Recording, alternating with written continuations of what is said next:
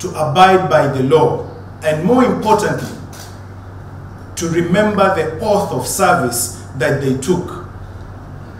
They swore to operate within the Constitution. They swore to operate within the confines of the law.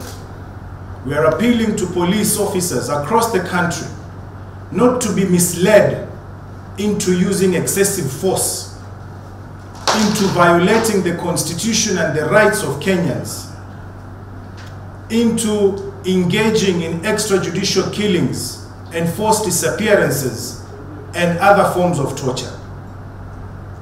Let us remember the oath of service that we took. And the oath of service you took was to protect life and property, not to use your guns to kill innocent Kenyans. We are appealing to the Kenya Police Service to remember many other officers who are now before the courts, who are now pleading for mercy because they engaged in extra-legal means while doing their work. If any police officer violates the Constitution, violates the law, engages in extrajudicial killings, disappearances, and torture, you will be arrested.